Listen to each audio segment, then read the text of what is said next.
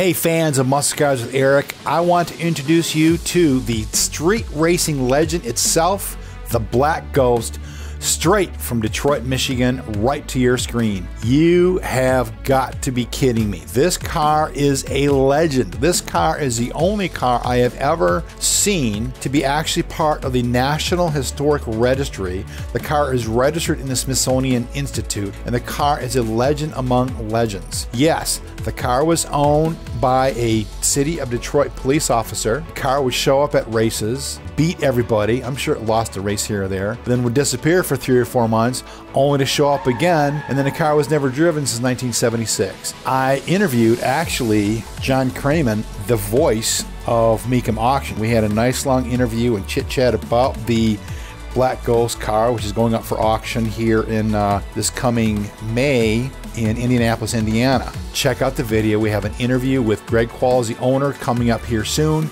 You don't want to miss it. Thanks for watching. It's a 1970 Dodge Challenger Hemi RT SE 4-speed track pack 410 gears, was ordered specifically for one thing: go fast in a straight line. And it was ordered by the most unlikely military veteran, a paratrooper. Even more astonishing is the fact that for over 35 years he was a Detroit police officer. Now, I've said that. Why does that make such a difference with this car?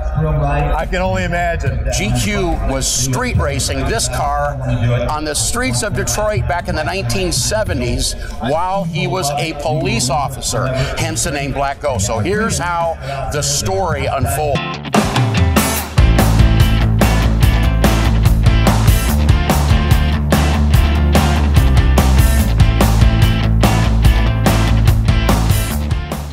So he went out, drive his car at night, he race you, line up with you, race you, he beats you, and then he just disappear. And he says, "Don't give away my fucking car." 1 year we was driving up and down. I ended up taking to the show, and boy was he right, because the time I pulled the car off the trailer and was driving it to the location where to park the car, people would come around and come see the car. People were telling me about my dad's racing, and I had no idea that my dad was racing. And they were just mystified as I was, because I found out that my dad was racing the car and he didn't tell me. The guy was like, "Yeah, your dad used to come into the shop and talk about the car, but we never seen it."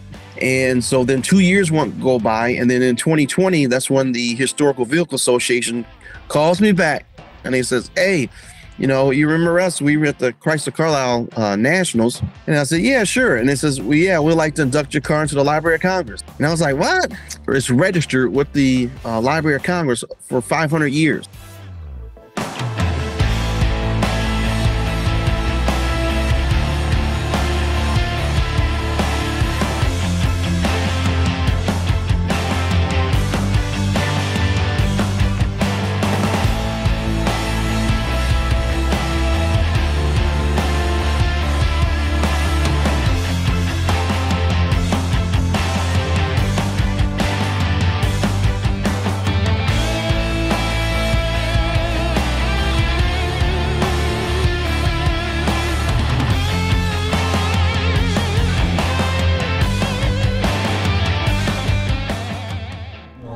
Hey, good morning everybody. This is Eric, Muscle Cars with Eric, and I have standing next to me here the voice of Mecum Auctions, John Kraman. And John, we're in Glendale right now, right? Right, Glendale, Arizona, for Mecum's fastest growing auction, by the way, now in our 5th year. I tell you what, I noticed you had guys expand in a couple days, so that's really, really cool. And I'm very, very pleased and honored to be here with the guy that's been doing this for a number of years. But what's even more cool is we were standing in front of the legendary 1970 Dodge Hemi Challenger, the Black Ghost. So John, it's a pleasure me being here today and having you be part of this. It's an honor.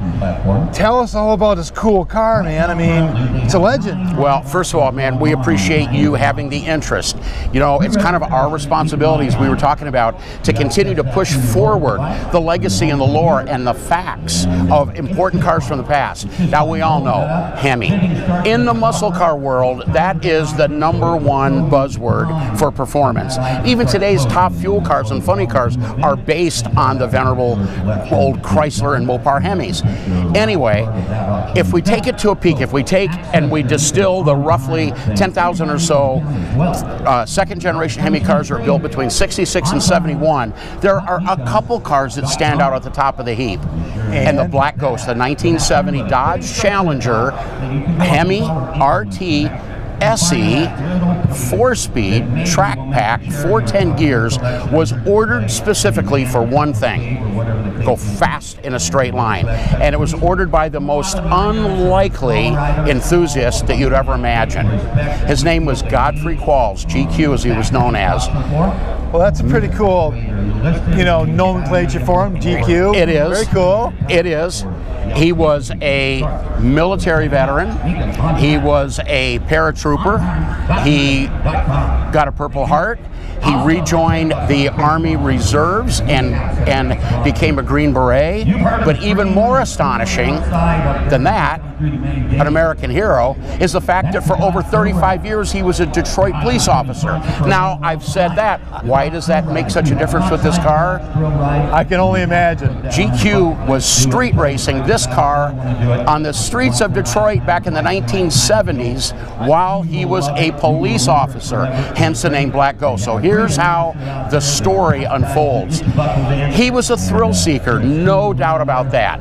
So he would go out and he would search for targets in his well-prepared and well-set-up Hemi Challenger and look for folks to race. And he would do a race or two, and then he would disappear into the darkness. He would take the car home, put it away in the garage, and not even take it out and do any more street racing, maybe for a couple, 2-3 months at a time.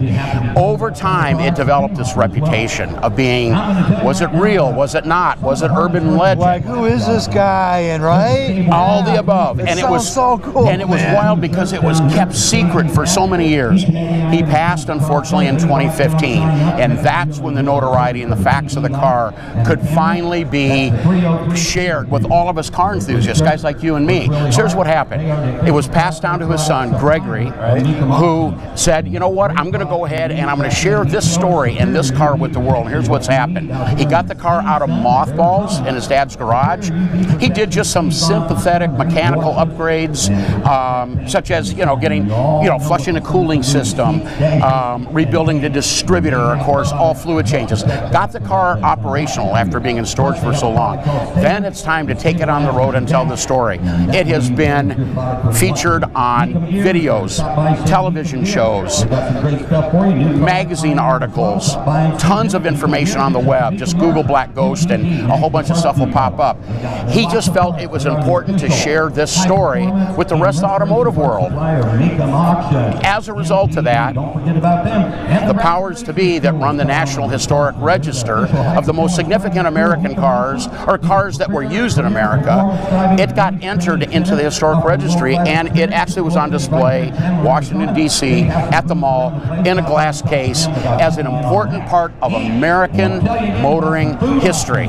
That is so cool. So, you know, we talk a lot in the collector car world about Holy Grail, the most significant, but honestly, if you take the hardware, if you take the build strategy of how he put this car together with the colors and all the high performance options, and then luxury options, Eric, on top of that, the gator grain top. Now, he ordered a vinyl top, and it came with the really cool gator grain. He didn't want that. He wanted just a regular vinyl top, but that's the way it came. But power windows, AM/FM stereo radio, along with the track pack with the 410 gears. FM started, wasn't it? Oh yeah, that was like a $300 option back then for the AM/FM radio. It was very expensive.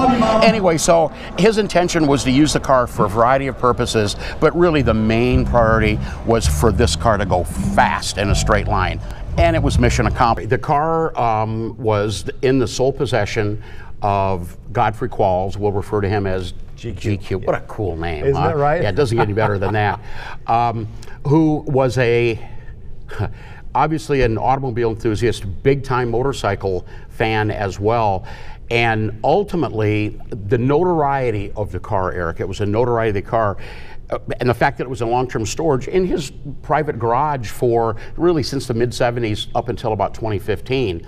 And the car was honored by the government to be part of the National Historic Registry. I think there's only around 35 cars over the years that have been entered into that. So that is a difficult, I mean, so many people want to get their cars into there, and they actually seek the car and the story out, and boom, it's in. Isn't it interesting how a military veteran, Vietnam War veteran, he's a hero, he's a Purple Heart awardee, buys a car just to street race it, and then 40 years later or so, it turns out to be part of the National Registry just because of the way he raced it.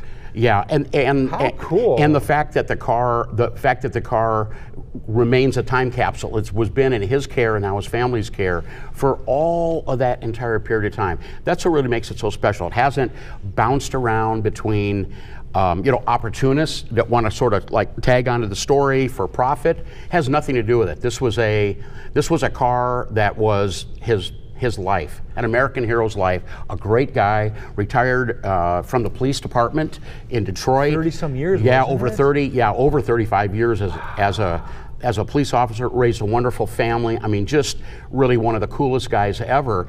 And now we fast forward to today. You know, it's bittersweet because, you know, GQ's not here to enjoy his car anymore. But on the other hand, those of us that heard about this car, the urban legend, the lore of the Black Ghost, not sure if it really existed or not. Right.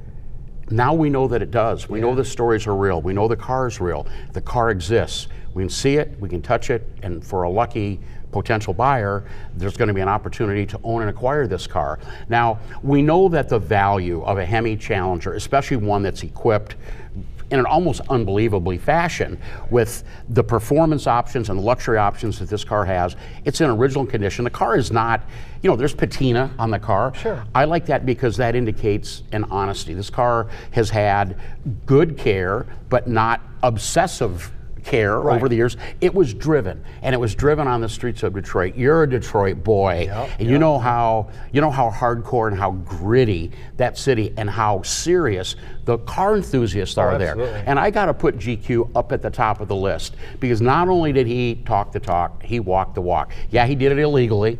He was out street racing a car while he was a police officer trying to avoid any notoriety. Though, right? That's very creative to think about it. He must have known when they were chasing down the street racers to kind of disappear, unless he just did that on his own free will and volition. So I'm going to bust ass, bust butt, whatever it is, and I'm going to win, and then disappeared. Did you think he had a plan for that, or was it because he knew the cops were shaking down the street racers? You know, it's really hard to kind of look into his mind. I think the first and foremost thing, Eric, is he was a thrill seeker. He had over 300 jumps as a paratrooper. Over 300. He loved high performance motorcycles. In fact, Black Ghost has a trailer hitch on the back of it, and it's still on there. And you know why it's on there? To pull his motorcycle trailer. I'll be doggone. He was a big Norton. He was a big Norton Commando fan, which I mean, who isn't? I'm a motorcycle guy too. Right. And he had other motorcycles as well, but that is still on the car. So what this car is you get there are so many elements to the fabric of this car. Right.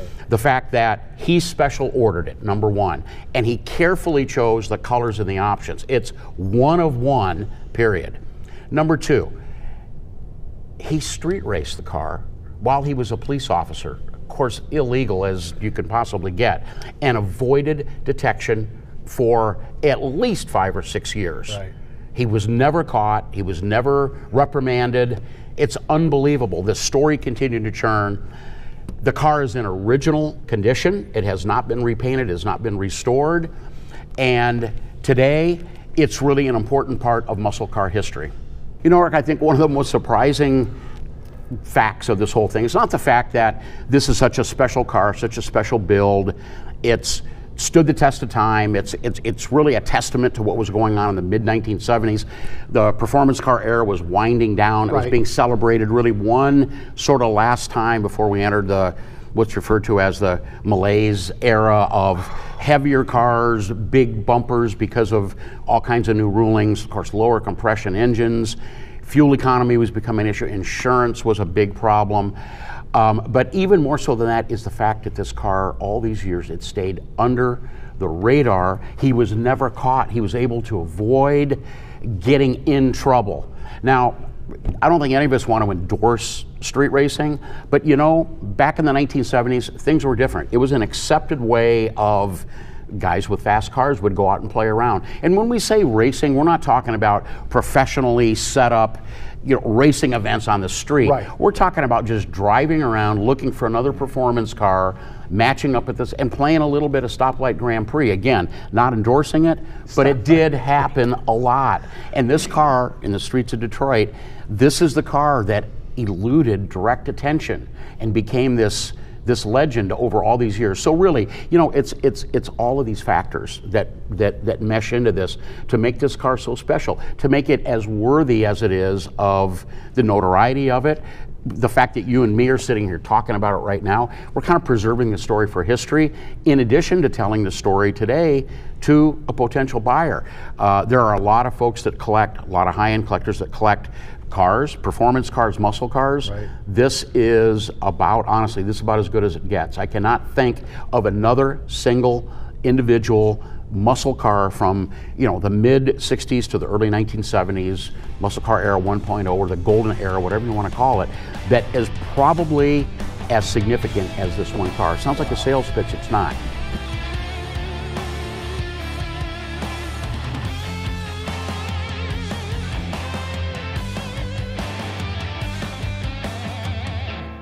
So, everybody, it's Eric with Muscle Cars with Eric, and I have a crazy cool opportunity here to meet with and talk with Gregory Qualls, who is the current owner of the legendary Black Ghost. And Gregory, thank you so much for being part of this YouTube video of your father's legendary street racing machine. I appreciate it. It's very nice meeting you. Yeah, it's nice meeting you too as well. Yeah, thank you. So we're going to reach back here a little bit. I actually had not heard of the Black Ghost until the recent mecum auction that I learned of it. And I think you know a guy named John Genza, also known as Top Hat John. Yes. Yeah, he is a good friend of mine. And we were at the mecum auction together, and he told me that I absolutely positively have to get this car because it's considered the holy grail of Mopar. So if you can, give me a little background information about you. I know your father owned the car for a while. Talk to me a little bit about, I guess, the beginnings of, if you know the beginnings of when he had this car, and I have some history, but I want to hear it from you actually regarding what's going on with the car. Okay, yeah. So my dad was in the military from 64 to 66. He was in the 82nd Airborne as a paratrooper, and he got drafted in there and went to the Dominican Republic and got a Purple Heart. And he got out and he did some odd end jobs, and then he wanted to buy a nice car. So he ended up ordering a Dodge Challenger from Reno Brothers in Detroit, Michigan, in October of 69. And he received the car in December 5th of 69. And he had a brand new black Hemi Challenger RTSE 426 Hemi with a 410 rear axle, the super track packs they call it. Yeah. With gator grain roof. And that's what he ended up getting. Yeah, that's an unusual roof, Gregory. It's alligator green. I've never seen it before. Tell me a little bit about that. I guess your dad didn't really want it or something? Is that true? Yeah, that is true. When he originally ordered the car, it was supposed to come with a shaker hood. So it's supposed to come with a shaker hood, and it's supposed to have just a black boarskin vinyl top. Right. That's all it was supposed to have. So when he received the car, it didn't come with the shaker, and it came with the gator grain. And that's what makes the car unique, is the gator grain with the combinations of the car. Yep, that's pretty cool. So I'm surprised that he took delivery of it, although that's a very, very nice car.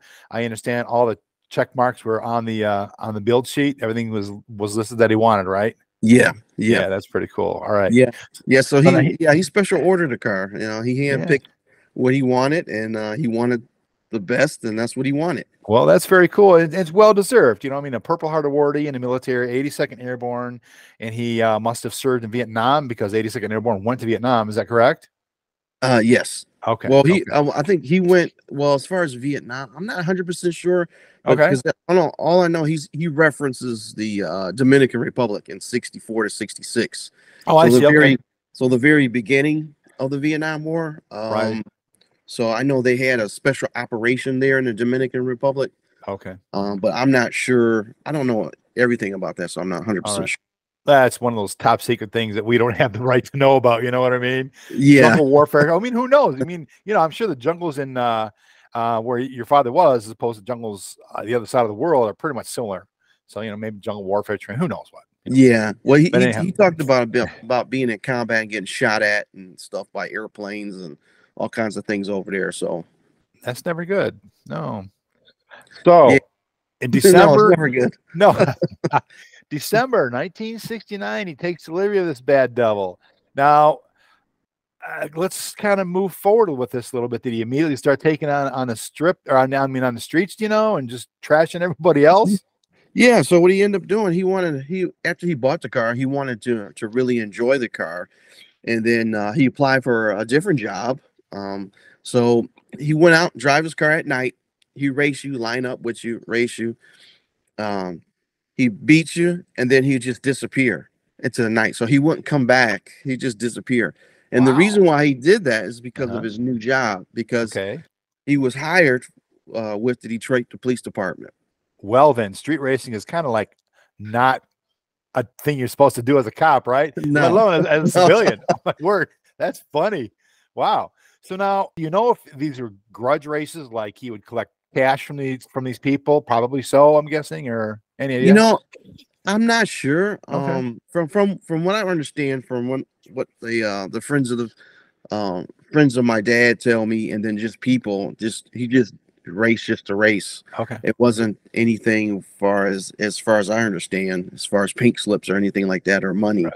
Okay. But Okay. because he couldn't, I guess he couldn't let people really know who he was, so he couldn't collect any of that stuff. Very, very true. So he showed up at these races and stayed in his car and womped on people, basically, and then Yeah, said, off into the right, distance he goes, right? and just Wow, gone. that He is just so cool. ghosts you. Yeah, he go. So that's Ghosted how he you. got the name, the Black Ghost, Yeah. because people Wow. remember the black car with the Pan Africa stickers on the side fender of the Yeah. car. Yeah, that's Yeah. pretty cool stuff. I mean, that is very, very distinct looking. It's a really cool look too. I had a chance to check it out, and so he raced, and then I guess in 1976 was the last time the car was actually registered in Michigan. Yeah, so it was in 76, 77s when the Okay. car was last registered. Yeah, from what I remember as a kid, because I actually had a chance to ride in a car. So around 79 and 80 is when the car was this last ride that I was in the car. And he put $100 bill in the dash, and he says, "If you can get this $100 bill, it's yours." So I was thinking, "Oh, this is gonna be easy." So at the time, I was maybe about 8 years old then. So I Okay. figured, this is an easy thing. I could just grab the $100 100 bill. bucks for an 8-year-old is great too, isn't it, man? Yeah. So he said go, and I went to go reach for the bill, and he took off, and I was like, whoa, right in the back of the seat, and I fell to the slump to the side, and my dad had to catch me. And all I remember, it just scared the heck out of me. Oh With the wow. power of the car just taking off, and yeah, I never did get that $100 bill. But you have a really cool story, Gregory. That's awesome, man. Right on. So now after that, did the car get up and operational? Was that, you said that was the last ride, right? Yeah, that was the last ride. He put it back in the garage, and from what I remember, he put it on jack stands, and that was it. And it Wow. just sat in the garage for over 30 plus years. Was there any particular reason, or you just didn't want to street race anymore, or was his interest went Yeah, elsewhere? well, during that Family stuff? time, I think it was just the family because Okay. we were having kids, and so I had other brothers and sisters, and also too as well. He went back into the military in 70, was it 78, 77, 77, 78 when he went Okay. back into the military. Went back to training, got his applying for Green Beret training, got his Green Beret, Oh became wow. and went into special forces, and he served out of the 12th group and the 19th group as a National Guard reservist, along with being a Detroit police officer. That's really cool. Damn, man, your dad. I got to say, your dad's badass. That's pretty cool stuff. Yeah. Wow. So he served his, not only did he serve his country, but he served his community as well. So Yeah, I understand. He also part of his duties as a Detroit police officer was motorcycle cop. Is that right? yes, he was Okay. yep, a motor traffic enforcement police officer, and he did a lot of that on his motorcycle. And Okay. yeah, Now, I also understand somebody mentioned to me, I think it was John Cameron of Mecum, the city dad was okay. also a motorcycle collector. Is that right? Oh yeah, yeah. So he had a bunch of different bikes. Yes, he did. Well, sort of like a collector. I Okay. think he just bought the bikes because he liked riding bikes in Okay. general. He had a lot of bikes. He sold and bought bikes. He had BSAs, Triumphs. He had a 68 Norton Fastback. He had a Wow. 67 Norton NC Matchless. So he had some really nice rare European bikes. He was Wow. in the BMWs, Harley Davidsons. So yeah, but he never really owned a Harley Davidson. The Harley Davidson bike was the police bike that he bring Okay. home.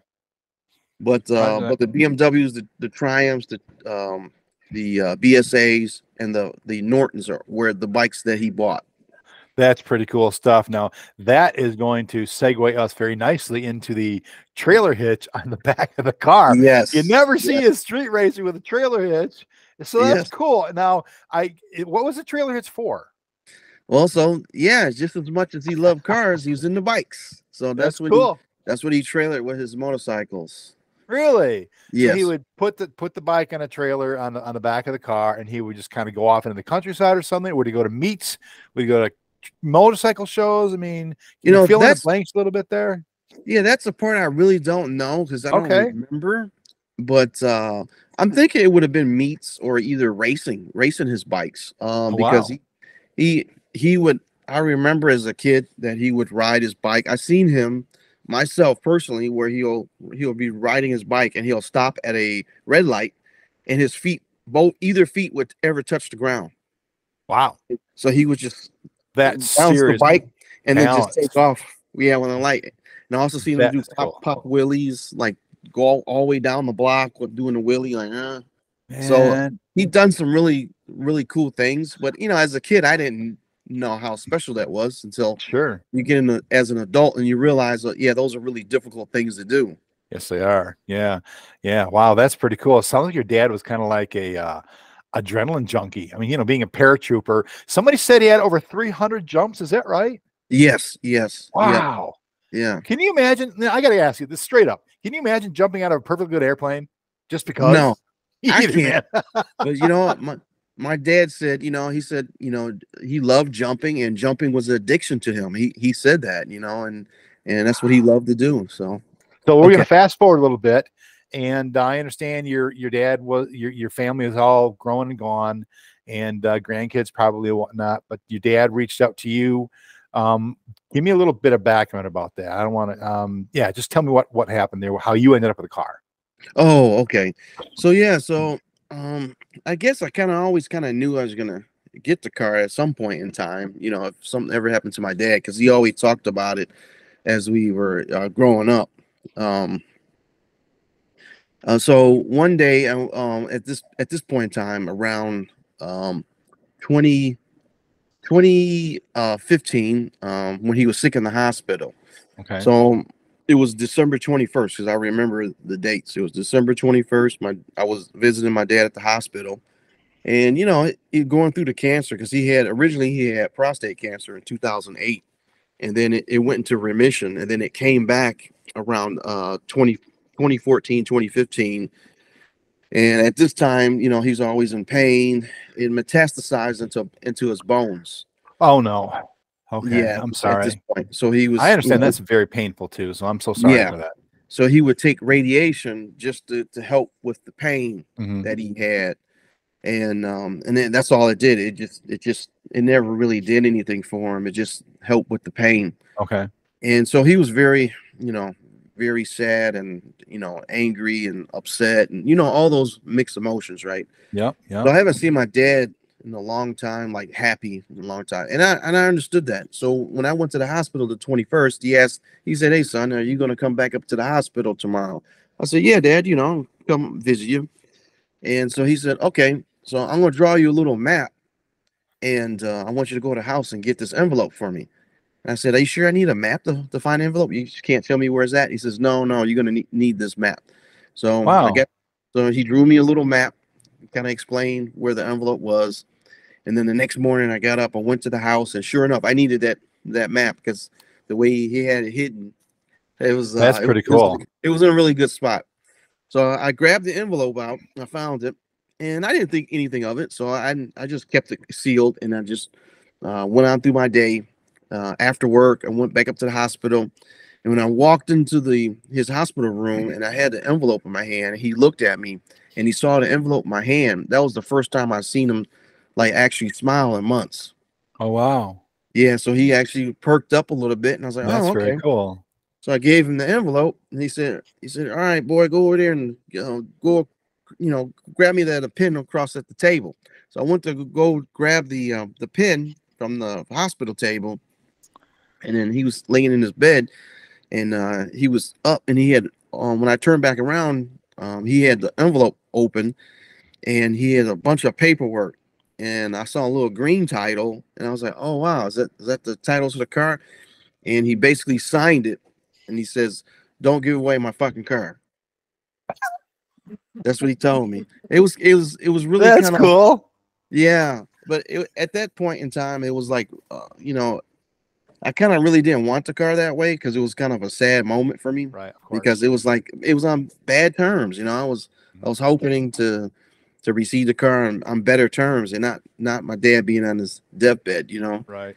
And yeah, so I wasn't really happy about it. But yeah, he signed over the car to me, and then from there I was on a mission to get it running. Okay. So it wasn't Mission Impossible because I understand that it actually got running. What did you have to do to the car to get it running? I know you didn't restore the car because it's obviously No. in as is condition, which is it's beautiful like that. So what did you have to do, Gregory? So what we end up doing is a lot of the rubber, most of the rubber pieces were hard and like petrified, like real stiff, Oh, like sure. heater hoses, radiator hoses.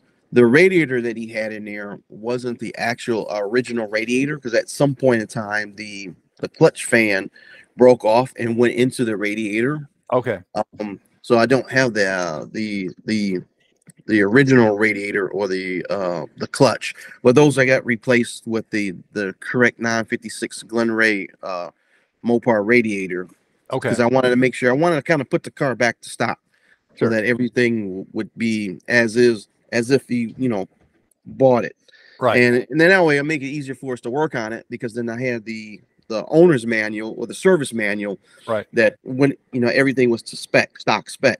Okay. So he had some few racing things on it, like the distributor was different. We had to rebuild the distributor because he had the distributor advanced at a certain timing, and it was welded Oh, at that spot. So I guess that when one of the mechanics was explaining to me, is that so that when you put your foot on the gas, that the power will be right there, instead of waiting for that. There's little weights that right. spin, and Mhm. then when they spin up, then it advances the timing, but the timing was already pre-advanced Okay. already. That's cool. And so those little racing tricks they did. He also didn't run any exhaust on the car, so he ran off the manifolds, the stock manifolds, to the H pipe, and then that was it. And it was cut there, so there was no resonators or mufflers on the car. Oh, So the wow. car, so the car was extremely loud when we It kind of also run that's like, what caused it to be so fast. It was also breathing really well too. yeah, Wow. yeah. Yeah, but I And bet then it he was really ran, loud. That's cool. then he ran different ignition wires. He had these real red thick Hmm. ignition wires, and Yeah. he had this different coil. So he had this special coil. It was called a Judson Magneto Oh, coil. So wow. some kind of electric coil, I guess, to produce more spark, Sure. for the engine. And there was a couple other little tricks, because I found out from my dad's friend that they used to take the gas, the leaded gas, and they would take a couple of mothballs and put them in a 5 gallon thing of gas, and it would be like an octane booster. Oh, well. So Seriously, that's yeah, pretty cool. yeah. I What a never fun. heard of it either, Oh, that's pretty neat. but yeah, I guess that's what they use for octane booster back then, Yeah. and that's how he basically ran it. And he also put slicks, 11-inch slicks on the rear, and he ran a compound called D4 Goodyear D4 racing tires. So it was 11-inch slick that he ran on the back, and then it was on a Ford rim. I guess because the Ford rims, the bolt pattern was the same as the Chrysler. Okay. All right. Yeah, Do so you know that's what what I diameter? learned. Do you know what the diameter of the wheel was? 14, 15 inch That I don't. probably. Okay. Yeah, that I don't know. That I Okay. don't know. But I know the stock wheels on the car, the original rims are 15s. I Okay. do know that. All right. With the polyglass tires, because we just put it back to stock. But yeah, as far as the slicks, I'm not sure. That's a good Okay. question. I should look into that. Yeah. Now, do you still have the slicks? Or did you No, just no, okay. because All right. the slicks were from his buddy, Oh, I his see. Okay. friend. Yeah, because Okay. I can just ask. He's actually still alive, so I can actually ask him what Okay. the wheel size was the slick. But yeah, but that's how he ran it. And Wow. yeah, So so now you got it running. And when you got it running, did you actually drive it to make sure everything was working well and whatnot, working fine? yeah, I wanted to make sure I wanted to drive the car. That's one of the reasons why I wanted to Okay. get the That's car cool. running, because Yeah, right I want on. to know, why did my dad keep this car, and what was special about the car, Mhm. and why did he like it so much. And he knew the car was valuable, because at one point in time, actually several points in time, he actually was going to sell the car, but he just never did, because he at the one time he wanted 100,000 for it, and the people only offer him 85,000, and he didn't take it. So Okay. and so yeah, so So that's you drove the car for a bit, and then I understand that you were reached out to by a variety of very significant societies and yeah. organizations to showcase the car.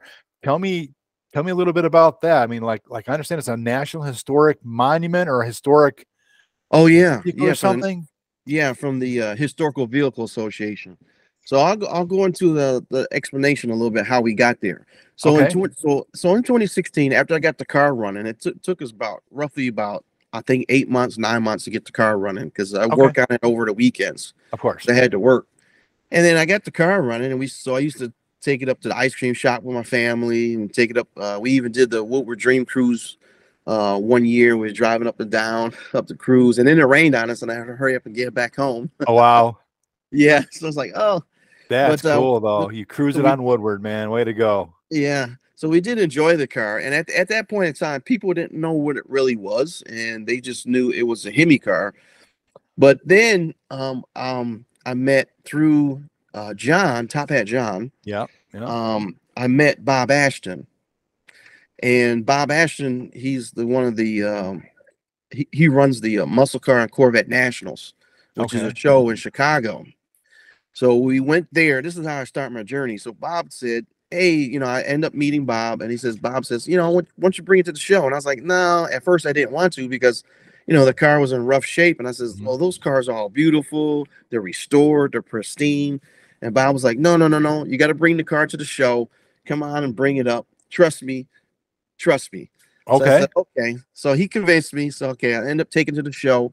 And boy, was he right, because the time I pulled the car off the trailer and was driving it to the location where to park the car, people would come around and come see the car, and people were amazed, and that's Wow. how that was the start of it. So then people were telling me about my dad's racing, and I had no idea that my dad was racing the car. That's so cool. So I didn't even know he was racing. So all the street racing stuff I heard from Chicago and in Detroit. So when we did the Muscle Car Corvette Nationals in 2017, people were amazed. They was like, "Oh wow, I can't believe the car's out, and this is the car. This is the urban legend that everybody was talking about." And they were just mystified as I was, because I found out that my dad was racing the car and he didn't tell me. That's I was like, "How funny. my dad not tell me he was racing the car?" But I understood that, he wanted to protect me. And then, being as a police officer, he didn't want me going out there street racing, because I was already into RC car racing, like racing RC cars and stuff. Sure. Okay. Yeah. So yeah, that's what I did. So then so then after the Chicago show, I was like, you know what? We did so well in Chicago. I have to bring it home and do a show at home. So then that's when we did the Autorama in 2018, a couple months right after Oh, the McCacken the show. legendary Detroit Autorama. Yep. So we did the Yeah. Autorama, and then that's when a bunch of people came. Hey, where's Godfrey? Where's your dad? Blah blah blah blah. And I informed people like, yeah, my dad passed, and he was like, oh wow. And then I ended up talking to a gentleman from Mancini Racing, and he remembered my dad going up to the old shop in on well, I believe it was Davison, around the Davison Conant and 6 Oh, Mile Davison area, sure. Yep, where they yep, had a yep. Mancini shop, and my Like sort of they, Midtown, isn't it? Davidson 6 Mile. well, closer to Hamtramck, I would say, like Yeah. Detroit Oh, Hamtramck borderline, right, right? right. Yeah, yeah. I know what you're talking about. And Yeah. so the guy was like, yeah, your dad used to come into the shop and talk about the car, but we never seen it. Really? So, yeah. So he's always kind of talked about the car, but a lot of people haven't never seen it. So then and so that's how the Detroit show went, and just a lot of people were confirming that my dad did race the car and that he did know a lot of the people in the racing community. But then, some people were upset with him because he just ghosts people and he would never get involved with the community, with the race community. Mm-hmm. And that's probably some of the reasons why the people didn't really know about the story or know about the car, because Right. it kind of kept as a secret, and then I understand that. He's my dad being a police officer, and he has to protect his job for his family. Sure. Yeah. So then from there, when I was in Autorama, I ended up meeting another guy named Ed Butsky, and he is the guy who runs the Carlisle Chrysler Nationals. And I Oh, got wow. invited to his show, and we ended up going to his show. And when I was there, the Historical Vehicle Association is already in Pennsylvania. One of their headquarters is there. They came and saw the car at the show, and then they loved the story. And they end up giving me the nationals, called the National Heritage Award for Carlisle Wow. in 2018. So it's a big glass crystal vase. I mean, it was Very a nice. very nice trophy. And in the meantime, all these shows, I never did sign up for any trophies. I didn't want it. All I wanted to do was just tell my dad's story. That's very cool. But they would just give me trophies. They said, "Here, Wow. you got to have these trophies." I was like, Wow. "Okay." So I Okay. just took, Twist my arm. yeah, I just took them. So then I continued to take the car to local shows this time. So after the Carlisle show, I did a bunch of small local shows in Michigan and in the Detroit area, like the Gilmore Museum, a lot of the local shows around the different areas. And so then 2 years won't go by, and then in 2020, that's when the Historical Vehicle Association calls me back, and he says, "Hey, you remember us? We were at the Chrysler Carlisle Nationals."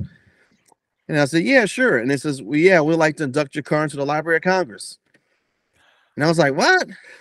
And that's The how that happened. Library of Congress. Yeah. That's crazy. So the whole story in the car is documented, and yeah, it's actually what's it called, the interior. I forgot what they call it, but it's it's going to be in with the it's registered with the Library of Congress for 500 years Wow. for the story and the car and everything. So Okay, that's very cool. that's I'll pretty. what I'll do is I'll Google that and I'll look up the link and I'll put Yeah, a link look into yeah, the so it's- YouTube channel there. So now somebody told me that this car was in a glass case or glass yes. dome or something like that. Where was that? That was part of that. So that was in Washington, D.C., in front of the Capitol. Wow.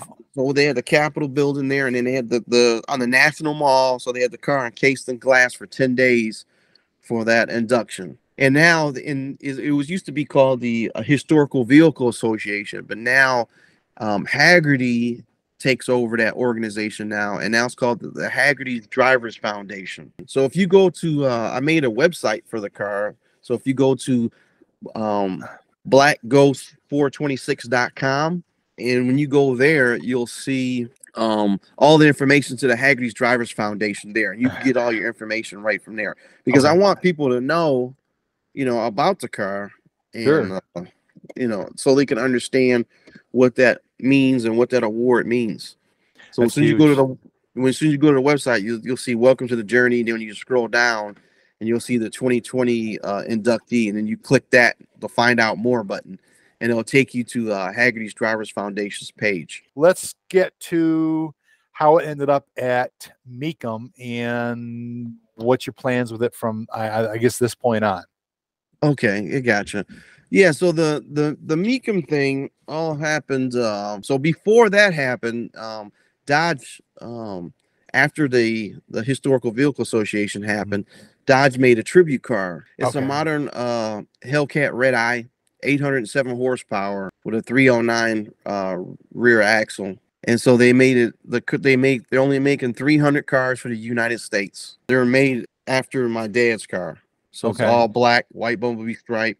They did a gator grain roof, vinyl pattern, Right. top basically. And they also put the Dodge fascia in the front and then the Challenger logos on the side of the car Very cool. instead of the Hellcat logos. And only So they 300 are going to be changed it made. up. Yeah, 300 are made. Yes, you can Wow. you can look that up and just type in the Black Ghost tribute car. Okay. Come up. Those are like about 99,000, something like that, 100,000, 99,000. 300 cars only. I mean, all the dealerships going to grab them up. Yeah, Right. pretty much. Pretty Yeah. That's That's okay. Yeah. They'll be out there, right? It's okay. So yeah, during 2014, before my dad, I think he was he was sick then, I believe, because he called me and says, "Hey, so I want you to come to the house and have a beer with me." So I went to the house, and then I went into his room and stuff, and he was watching mecum auctions at the time, and he was looking at the TV, and then he was like, "Oh man, I wonder what I can get for my car going across the block," because that was one of his things that he always wanted to do. And I said, "Yeah, I don't know, Dad. I mean, you should sell the car. If you need the money, sell the car." And he's like, I'm not sure. I have to, fix up the car and get it running, and the car needs a lot of work, and I probably wouldn't get that much for it." So then he says, let's go out into the garage." So then we go out into the garage, and then we start taking the covers off, the blankets off the car. And I think this is when he's kind of hinting to me that he was sick and that he wanted to get the car running. Oh, okay. So then we take the covers, the horse blankets off to the car and all the stuff off the car. It was real dirty and dusty, so we kind of cleaned it off and everything. And I was like, "Yeah, it's cool. This is a cool looking car, Dad." And then that's when I realized, as an adult seeing the car, it's like, wow, this thing has to be kind of special in a way, because of the way it looked. It was very unique looking to me. Right. And yeah, I didn't know really too much about it. And then after that, that was it. And we didn't do anything more after that. But I think it was hitting to me, because I think that's when his sickness came back, that he only had so much time left. And I wish he had told me, and maybe things could have been different. So then go forward. So after the tribute car comes out from the Dodge that Dodge made, then I came to the realization, like, you know what, we can't really drive the car anymore, because all the insurance rates kept going up. At this time, I had my insurance company reach out to me and says, "You know what, we have to reassess your car now," because at this time the car was already appraised at 500,000. And then they reappraised the car for $1 million. Wow. And at that point, I was like, "Oh damn, we can't really enjoy this car anymore. We can't drive it. I can't really, do the things that we were kind of doing. Even at the 500,000, it was kind of like risky, Right. because we would trailer it everywhere. And then when it got to that point, then that's when I realized, I was like, yeah, we're really going to be sitting in a trailer or going to a big show. Right. I mean, and it's not many big shows, so maybe once or twice a year, and then that's it." So then, it just came to the point is I had to look back at what will my dad do in this situation, Okay. knowing that the car is worth what it is. Right. And I had to look back at it, and my dad would want us, to help the family out, because that's the kind of guy he was. He give you shirt off his back if you needed it. And I knew that was, you know, something that if I had to sell the car, that he'd be okay with it, because he said, don't give my car away. He just wanted me to understand the value of the car and Okay. understand what the car is worth. So Roger that. just sell it off for like a cheap amount and just get rid of the thing. And you know, I believe that he would want us to be better off. And Right. Yep. then so I came together with the family, and we just made that decision that it's time for it to let it go, because this could be some life-changing money to help the family out. You betcha. Yeah, you betcha, man. So now it's appraised for $1 million, and it's at mecum. And now, when does it go across the block? Isn't it in May in Indianapolis? Something? Yeah, May 19th, Indianapolis. And I would presume that you and your family will be there. Yes. Hooting and hollering. Woo! Are you gonna be on stage with the car as it goes across? Yeah, we will be on stage with the car. I think for us it's gonna be kind of like a bittersweet moment, Right. because it's gonna be kind of sad too, you know, and not just happy. And you know, I still have kind of mixed emotions of it. You know, is this the right thing that I'm doing? Is it? And then I had to reaffirm myself. Yeah, it is. And you know, it's just one of those things that, like, dang, you know, I kind of wish that the fame didn't get so high, and then, you know, maybe wouldn't have been as worth as much, and I would have kept the car forever, type of thing, you know. Right. But then, you know, you come to some realizations sometimes, and it's like a double-edged sword. You know what I mean? You know, it's my dad's car, and it's like, you know, but at the same time, it can really help the family, and you know, sure. Like you said, it's life-changing money you can get from the sale of this car, which is really, that's awesome. I'm so happy for you regarding that. And you know, the nice thing about it is that with the media today, it's all digital, so it's going to be there forever. So you're not going to have any significant loss of the history of the car or anything like that. I mean, it's easy for me to say because it's not my father, and you know, I didn't lose my father, but at the same time, you have that permanence with the digital media, because once it's up, it's always up. It's always going to be able to be researched and whatnot. So, well, Gregory, you know what, man? You have provided me a lot of great information, great story. You're an awesome guy. I'm really excited to report this in an accurate manner. And we are going to be doing our due diligence, like I said, to make it. It may not be Steven Spielberg worthy, but we're still going to do our best job to properly represent this car. And I had to thank my buddy David Morton over at mecum, who actually allowed me full access to this car before the auction actually started one day. And I had access to the inside, the outside, took a lot of photographs, a lot of video.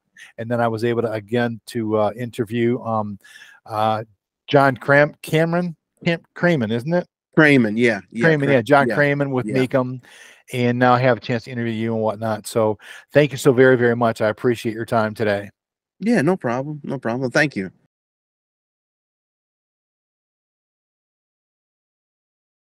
Hey guys, thanks for watching the last video. I hand selected a couple videos for you to watch right now. Click here.